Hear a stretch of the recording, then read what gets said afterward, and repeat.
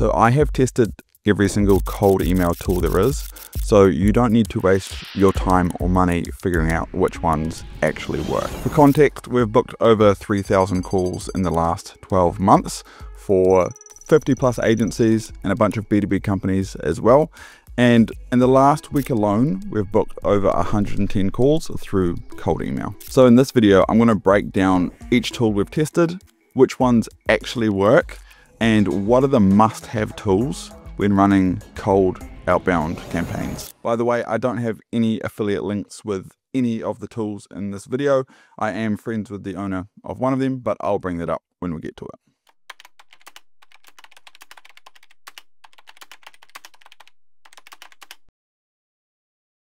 So the first thing that I want to talk about is email delivery or sending or sequencing tools. So these are the softwares that you're going to use to send emails, okay? And this is where you attach a whole lot of email accounts, you write the email copy, and it's going to then, you upload your lead list, and then it's going to send that email copy to the lead list through these email accounts. So there's two main ones in the space, and I would recommend both of them. The first one is Instantly. We used Instantly when we first got into cold email, and I would recommend it to anyone, small or large. They are very well known in the space, have a good reputation, and I don't know any major issues using them. We then moved to SmartLead, and I would say it allows you to do slightly more with the API. So if you're looking to build out a more complex approach and automate more things, I would suggest going with SmartLead. And then lastly, I've used Email Bison in the past as well. I have nothing bad to say about Email Bison. The reason why we moved back to SmartLead after using Email Bison is because we use the master inbox to manage all replies, and that isn't as easy currently with Email Bison. So if you have a big master inbox where you want to deal with a whole lot of stuff coming in and build everything out, then you can use Email Bison, but you'd probably want to use another tool to help manage those replies. We've just built them out using the SmartLead master inbox, and it's okay. It's not perfect. Sometimes stuff doesn't get pulled in properly. Sometimes the API doesn't fire for us. I'm sure they're working to resolve all these things, but we use SmartLead at the moment. I would also recommend looking at Instantly. If you're getting started, I'd probably recommend Instantly. And then if you're wanting something a bit more technical that has faster updates, probably a tighter community of people that you can talk with and troubleshoot things, I would say go with Email Bison. So the next lot of tools I'm going to talk about are going to be lead finding or scraping tools. So if you're doing local business scraping, meaning that you've got, let's say, hairdressers, electricians, these sorts of things, you're typically going to be wanting to scrape Google or something that scrapes Google, okay? So D7 Lead Finder is an OG in the space. It's okay. Like, it got a really bad rep for a long time, and that's kind of fair enough, but it's really cheap and it's pretty good. So we use it as a backup. We use Phantom Buster to do most of our Google Maps scraping, and I really like Phantom Buster because instead of scraping for industry, let's say restaurant, you could scrape for restaurant with garden bar, or you could say restaurant outdoor seating, let's say. And so you can scrape a more in-depth list because you can put in a full search term as opposed to just scraping by industry through Google. So that's why we like it. One reason I wouldn't recommend it is it's expensive. And I'm sure there's cheaper ways to do it, and I'll talk about a cheaper way shortly. And then I've also got here Scrap.io. So these are something that's cheaper, but when you use Scrap.io, you're again going to just be putting in one of these terms, right? Auto sunroof shop, right? So you're not writing your own search terms, which limits your ability to build fantastic lists, in my opinion. So it's a bit cheaper. I think it's actually significantly cheaper than Phantom Buster, but you're more limited with how you can scrape Google Maps. And then there's building your own, which I'm not going to dive into it in this video. That's probably something that we should be doing relatively soon just because our costs with Phantom Buster are going up a lot. But if you're getting serious about local business scraping, building your own is something that I would also recommend looking into. So now I'm talking about like enterprise scraping. So this is where you want to find the marketing manager at certain companies, or you're looking for head of HR because you want to offer wellness retreats or something, right? So if you're needing to find like C-suite or certain titles of businesses, or you're just going after larger businesses, then you're kind of going to want to be scraping stuff that scrapes from LinkedIn, or you're going to be using something like ZoomInfo. So there's LinkedIn Sales Navigator, which I think everyone should be somewhat aware of. LinkedIn Sales Navigator. So you need to sign up for this. It's pretty hard to pull data from LinkedIn Sales Navigator. So what lots of people do is they'll use something like, I've got it up here, Scrup. So you'd use something like Scrup, which essentially means that you have your own Sales Navigator account, and then it's going to scrape certain search terms from your Sales Navigator account. So that's one option. Or you can, and there's heaps of these types of things. I thought they were a bit difficult and a bit limited, so I went with something like Apollo.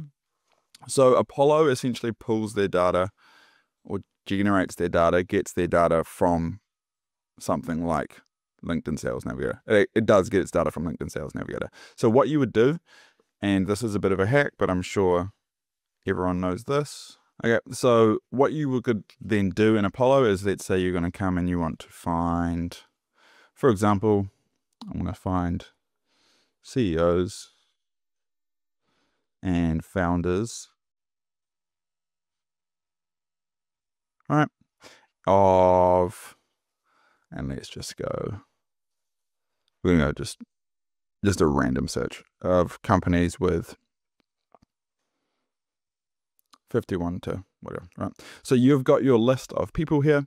Then instead of essentially paying for Apollo, you'd use something like Export Apollo, and you would go to Export Apollo, and you would then take this URL, right? You'd copy and paste it, and you would put it into here, and you would essentially pay them to pull that data. Why you do that is because it's just so much cheaper than using something like Apollo. That being said, if you're working for a client, they've already got an Apollo account, they want you to use it, then you can use their account. But I would recommend just using something like Export Apollo. Okay. The next thing I want to talk about is ZoomInfo. So we've had really good results with ZoomInfo. We don't pay for ZoomInfo. We only use it if our clients already have ZoomInfo. Why? Because it is extremely expensive. So it's just going to make your cost per acquisition that much higher. But if you're working with a client, let's say, and they've already got like a ZoomInfo account, use that data. The data is good. So that's what I'll say on that. Next thing I want to talk about is e-com or technology. So essentially there's certain platforms that allow you to pull data based off things on their website. So StoreLeads is the main one for e-com data, and I would say, in my opinion, it is better than something like BuiltWith for e-com data. That's just my opinion. So this is where you can essentially say like, hey, I want to find all Shopify stores that are selling footwear, all right? And that's going to pull you all those domains. Or you can use something like BuiltWith, and BuiltWith is good because you can find out if they're using certain bits of software essentially installed on their website, and then you can find those domains. Now, one thing I will say is, let's say you pull all of these people using a bit of software on their website, right? And then you want to find the email addresses. What you can do is you'd get that data, you'd go to Apollo, as I was talking about before. You would then come down into companies, and you'd go to include a list of companies, and then you would just copy and paste all the companies that you found with that website, and then you'd click save and search, and then you'd be able to find the people and their emails, right? So that's how you'd kind of do it, right? So you'd find, let's say, all the domains with Shopify stores selling what category you want. So you're going to find all those domains. Then you're going to take that list of domains and you're going to put it into Apollo. And then you're going to click save and search, and you're going to find the people at these companies that you want to talk to. Let's say the marketing managers of these companies, right? And then you're going to take your URL, and then you're going to go to something like Export Apollo, and then you're going to put that in there, and then it's going to scrape that data for you, right? Once you've scraped that data, you're then going to verify them, and I'll talk about verification, and then you're going to use something like Clay to again double verify. You'll probably use Clay first to double verify that they're a company you can help, and then you'd use email verification credits to double check that their email is verified. One thing I will say is, when you're using Apollo, we always will only scrape if the email status is verified. okay? And that's going to severely cut down the amount of people. Let's say on average, you know, it's going to take off like 40%, which is quite a lot. But I would also recommend doing that, okay? So now I'm going to talk about email verification tools. So we started with NeverBounce, and then we moved to Million Verifier, because at the time, NeverBounce, you paid for not just verified emails. So let's say you had 10 emails, you only verified 5 were verified, you'd pay for 10. And so we moved to Million Verifier, who you'd only pay for verified emails. All right. And so we've enjoyed Million Verifier. It's been good, but we're now moving to Lead Magic. Why? Because I want to also be able to verify catch-all emails, because one of the issues that we have is if we've got a lead list of 10,000 and only like 5,000 of them are verified, and we use that 5,000 up and we're out of leads. So we want to be able to essentially enrich or try and capture riskier leads. So another way to say it is we want to have more coverage. We want to be able to get out of that 10,000, more of them verified. So Lead Magic is able to verify catch-all emails, okay? So we're going to look into essentially doing Lead Magic, and I've had really good things, but just to be clear, we haven't moved over to them yet. We're still using Million Verifier.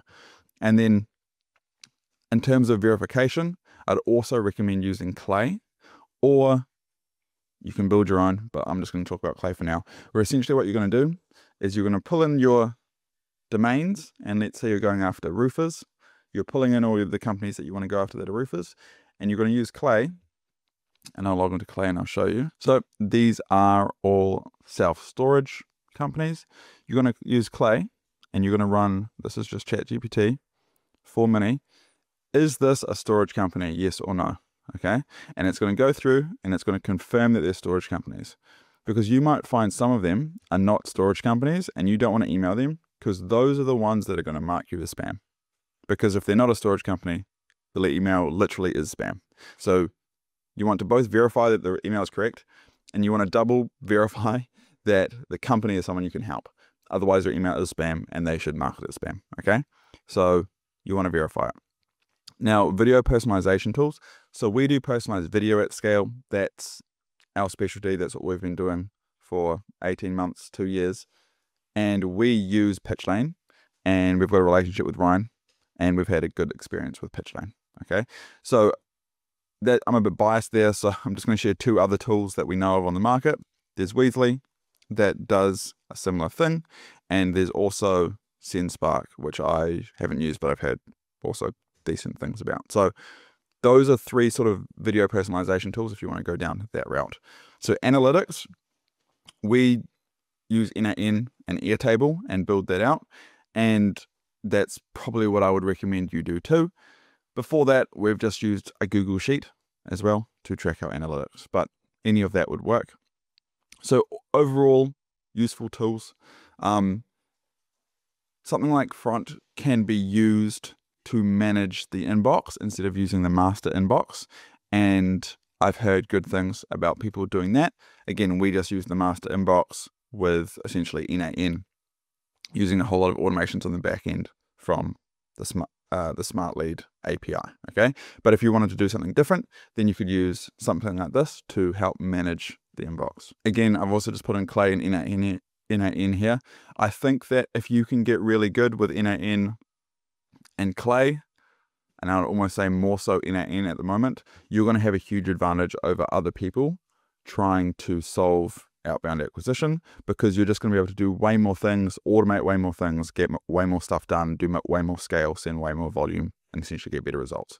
So those are kind of the extra tools that I would recommend on top of that. So as mentioned earlier, these are the exact tools that we've used to help book in thousands of calls for over 50 agencies. So if you are looking for help booking calls for yourself, then you can click the link below and book in a call with us. And if you enjoyed this video, I would recommend you check out my last one, where I covered how we send over 3,500 video emails every single day. Thank you for watching this video. Peace.